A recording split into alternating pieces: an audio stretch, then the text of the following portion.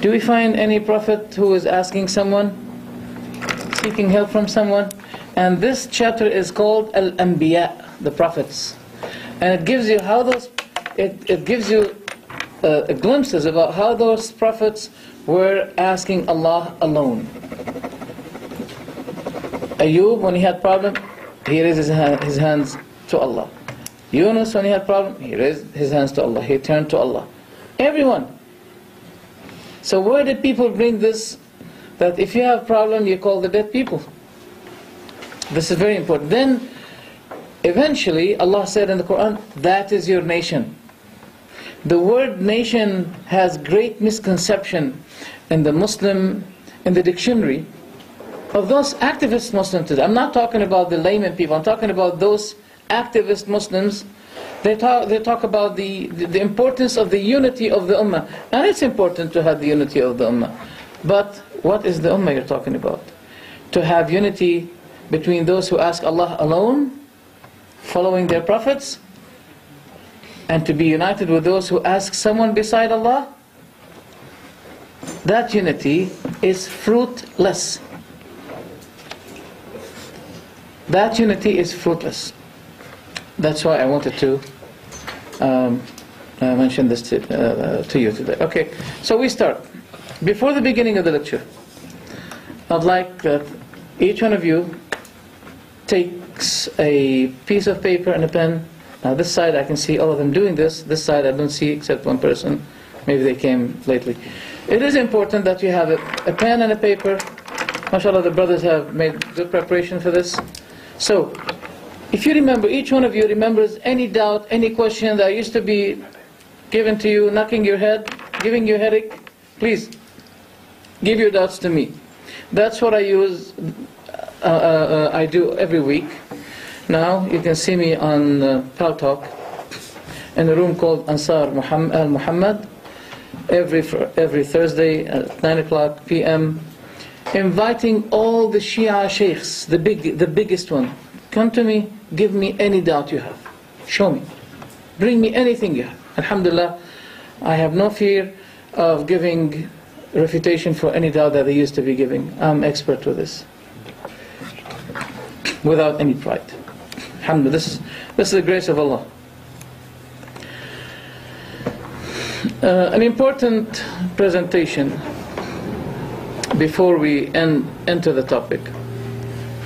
The West had set a trap against the Islamic awakeness, which was taking its way just like waves,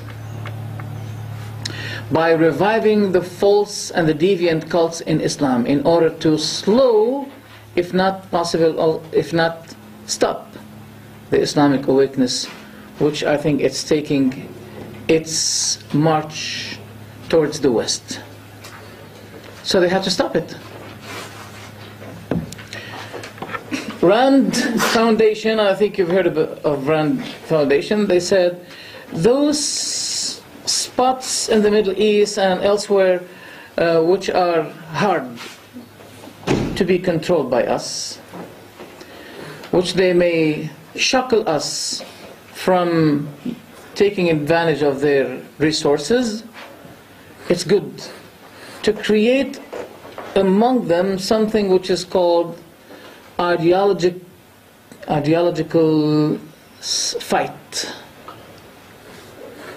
fight of doctrines.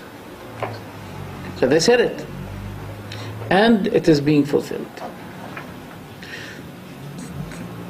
The Shah was doing good thing to the Americans. He was very good. He was obedient. He was not transgressor. Obedient boy. But why did they get rid of him? Why did they say the Shia Amama is more appropriate than you? He was doing a fine job for them. Yeah, but he can't stop the Islamic awakeness. Can't do that. Well, this madhab has a great deal of history. It was very destructive to the Muslim Ummah. And the Shia never fought for the benefit of the Ummah. Never, ever. They did not fight for the benefit of the Ummah. The opposite is the truth. So that's what happened, and we find today, as a result, a lot of cults, and all of the cults you see today, Ash'aris, Mu'tazilis, they are supported by Rafidah. They're supported by them. Salah ad-Din had to do something to stop the Shia confusing activity against the Ummah, because he realized when the cross becomes intensive, strong, Shi'ism becomes strong as well. So he had to fight the Fatimi state, and as soon as he got rid of the Fatimi state, he was able to get rid of the Crusaders. It was easy. I'm expert today in Shi'ism, but I was expert in Christianity, and I was a good person who is a good debater with Christians. I was supposed to be coming here to make a dialogue about Muslim-Christian dialogue, something like this. But why do I have now to leave Christianity aside and talk about this issue? Because of what I told you about Rand Foundation. They said we should be making those people busy within themselves. And as a result, I had to deal with this case. So they made us busy from turning to the outsiders, inviting them for the truth.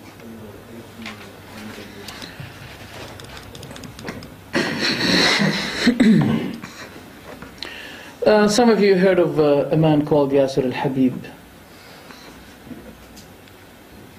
Well, Habib means beloved one. Habib means beloved one.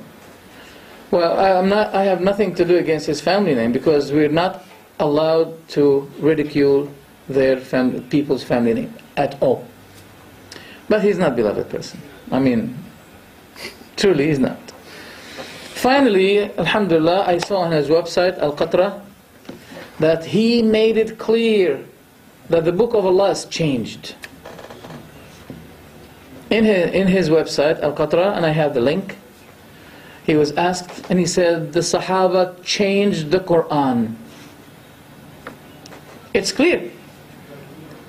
No matter what justification you give it, you have made it clear that the Qur'an is changed. What is the result? What would be the result of the judgment for those who say that the Qur'an is changed? Except, I gave him fatwa that he is kafir with a degree of very good. Classification, very good. Why didn't I say excellent? Because An-Nur al-Tabrasi, he had a book called Fasl Khitab fi Ithbat Tahrif Kitab Rabb al-Arbab. My new mobile should be switched off, but I forgot.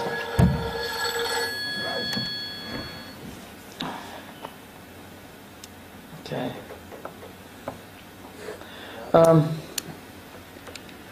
Do something to it when it rings again.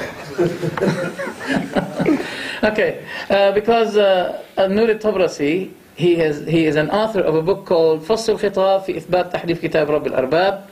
The proof. Okay, let me answer, because it is a bit important from Saudi Arabia.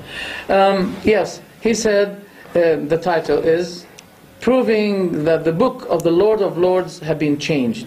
So this one deserves excellent in being kafir. Excellent kafir. But Yasir Habib, very good kafir. He's less. I'm sorry, it's very important. السلام عليكم. أنا عندي المحاضرة أرجو اتصال بي. Okay, let me now switch. It's time just to switch it off. Don't buy this telephone. Don't buy this telephone. Okay, so he made it clear that the book of Allah is changed. The companions changed the Qur'an. Did they? Let's remember 3 verses, very important verses. فَإِنْ آمَنُوا بِمِثْلِ مَا آمَنْتُمْ بِهِ فَقَدْ اهْتَدَوْا. If they believed in what you companions believed in, then they are guided. Do you remember the title, Then I Was Guided? Yeah. Does this match what Allah said in the Qur'an? The Qur'an says, if they believed in what you companions believed in, then they are guided.